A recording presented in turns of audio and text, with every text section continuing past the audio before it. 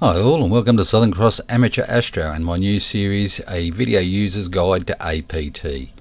This series is going to run directly alongside the written user guide and cover everything it does as best I can. As such, it's not an in-depth view to what's in APT, but it covers the basics the same as the written guide does. This video series is going to be quite long, I think. At the moment I'm working out about 60 videos plus updates as new versions of APT are released. Currently it'll be based on the version 4.30, but I know already that 4.31, the release available to those who've purchased a license, it already has a number of things in it that are going to require some major upgrades when it's released as 4.40. For in-depth guides to what's going on in APT, I will be doing a sister series to this one where I take a more in-depth deep dive into various parts of APT, the things that people have problems with or maybe a little bit complicated and require a bit more explanation. But for now, like I said, this is just a basic video user guide and I hope people find it useful. We're going to start today with the prerequisites for running APT and do an actual installation. So let's get into it. Now for the first part of this video, there's not really much for me to do as the written guide actually covers it pretty well.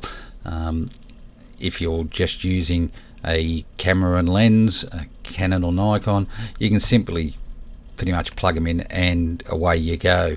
Once you learn how to do everything else, of course. But if you're using things that might require drivers, you need to get them all downloaded and installed and configured, and get ASCOM up and running, various bits and pieces for different equipment. You need to get the ASCOM drivers and native drivers if they're available for your devices, etc. If you want to use guiding, you need to get guiding program to go. I use PhD2. If you want plate solving, you need to set those up for you, the programs for that. And if you want to use a planetarium, you need to install that and get it set up. But all those are covered in another series I've done on a pre-install for Astro imaging, so I'll link to that, and if you need it you can go have a look at that. So from there we'll just go on to actually installing APT. So straight into that.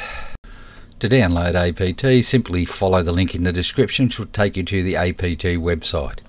While you're there, you might want to have a quick read of the Alternatives Drives program progress. That's where you can learn about how you can support APT and why you need to support programs like APT. But just to download it, simply go to the downloads page link on the left here, click on that, and that will take you to the download pages.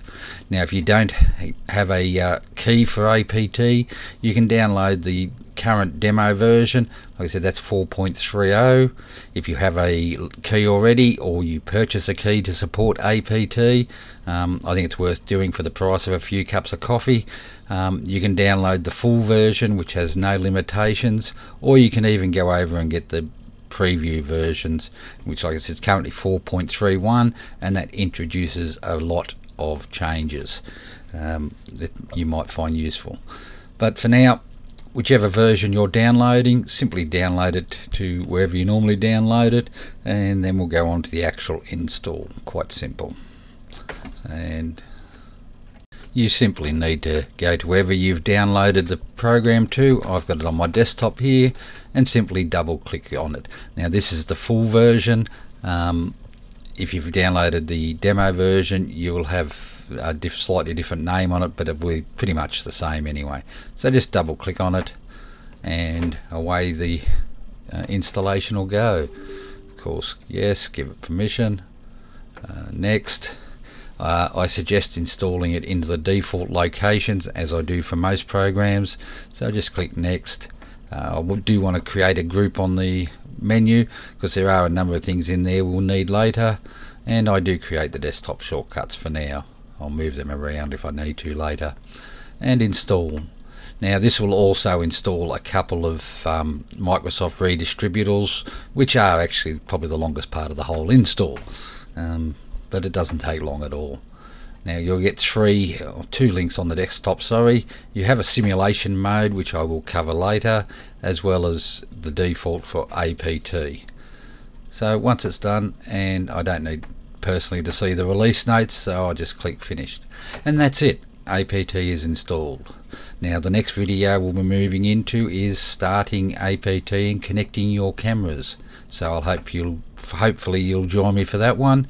But until then, clear skies all, and take care. Bye.